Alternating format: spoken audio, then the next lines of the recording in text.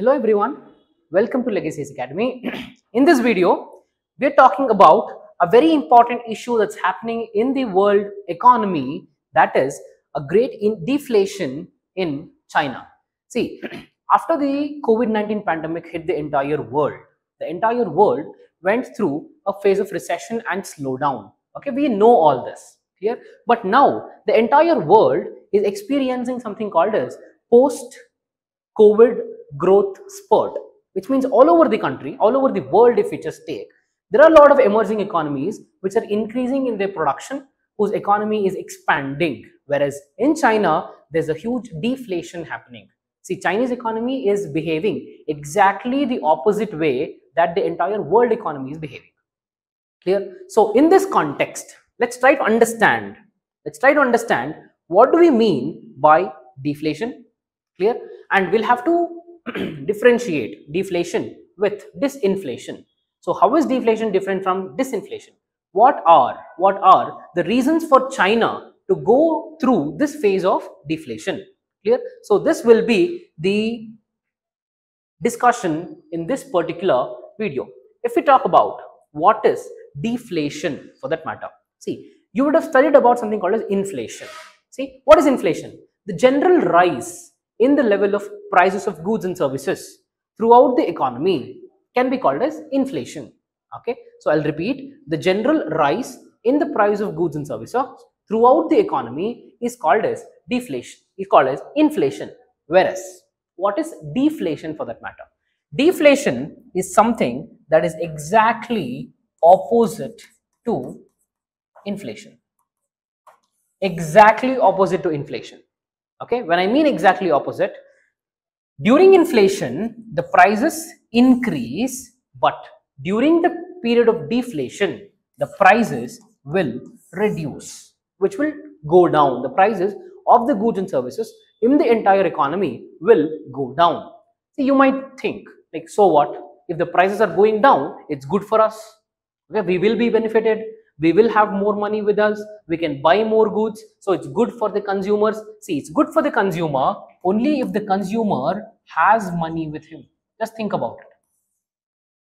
Has money with him. See, now let's take an example of a petrol which is trading at around 100 rupees or 102 rupees. Yes, you might feel happy if the petrol prices comes down to 50 rupees. Yes or no? But to buy petrol at 50 rupees, you should have 50 rupees. Think about that also, right? Don't just think that petrol prices are low. Think about you having money, correct? If you have 1 lakh rupees or 2 lakh rupees with you, giving 100 rupees for the petrol prices is not an issue. Okay, that will not be a problem. But you don't have 50, your monthly salary is somewhere around 100 rupees and you want to pay 50 rupees just for the petrol price, it's again relative in nature. Remember this. See, even when the prices go down, the people should have money with them to procure these goods. If they don't have money, then this will be a crisis. Clear? So this is called as deflation. So one thing that we can understand from this discussion is that in the Chinese economy, the prices of the goods and services are consistently reducing.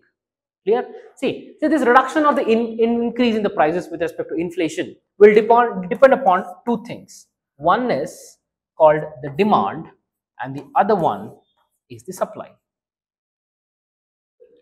The prices of every goods and service in the economy will be defined by the demand and the supply. If the demand is more and the supply is less, the prices will be more, because there will be more people demanding a produce which is very less. For example, crude oil. See, crude is very much reduced in supply. It's skewed with supply because you have limited resources and the entire world wants crude. The demand is more, the supply is less. Because of that reason, the price of the crude is more. Same case with gold. The demand for the gold is more. Everybody wants gold. Who doesn't want gold? The supply is very much limited. The price is more. The other way around is also true. If at all, the demand is less, the supply is more. Demand is less and the supply is more. Okay, this will give rise to the phase of deflation in the economy. Clear? So with this understanding, let's get into the reasons for the Chinese deflation. Okay, Let's understand some of the reasons for the Chinese deflation. See, everything started from 2015.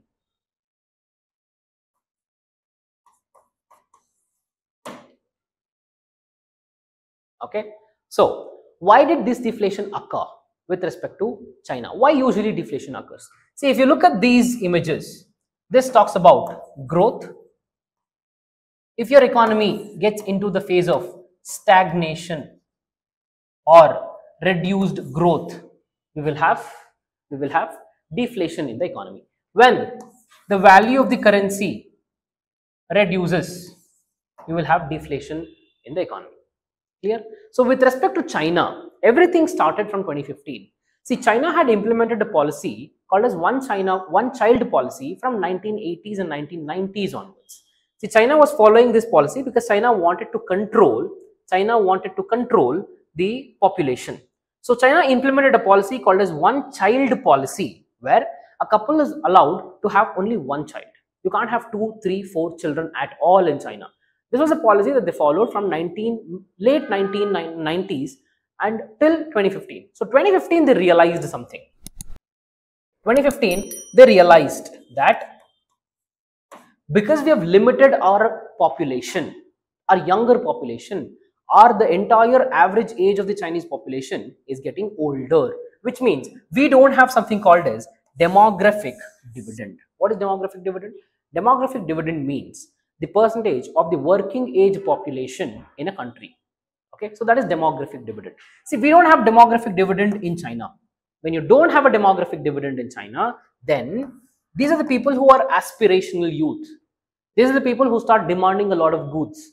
Once you start working, you will know you will have to buy a new shirt, you will buy new trousers, you will buy new shoes, you will buy a new phone, then you get more money, you buy a new bike, then you buy a new car, then you buy a new house. So by this, people who are working, the working age population, that is demographic dividend, these are the people who start demanding a lot of goods year on year.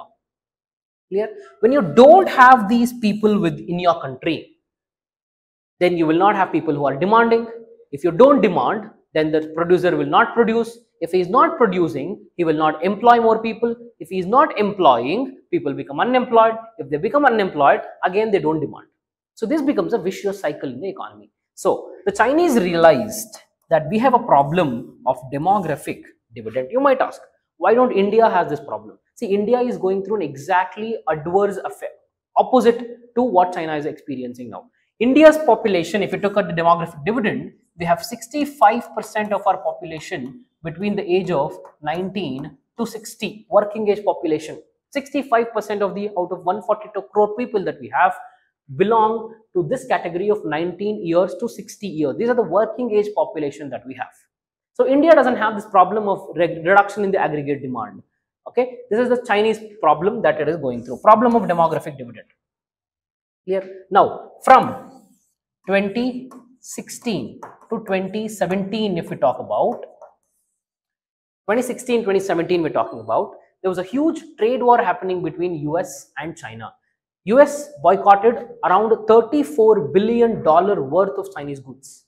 And similarly, China also boycotted US goods. So this trade war that was happening between US and China affected Chinese economy in a very bad way. Okay, these are the two important reasons. Talking about the other reasons, starting from the COVID. 2019, we have the COVID-19, which is also called as Wuhan virus. Okay, so because of this Wuhan virus, all the corporates around the world who had their manufacturing units in China, they decided we will decouple our supply chain mechanism from China. Let's not over depend on China for any manufacturing produce.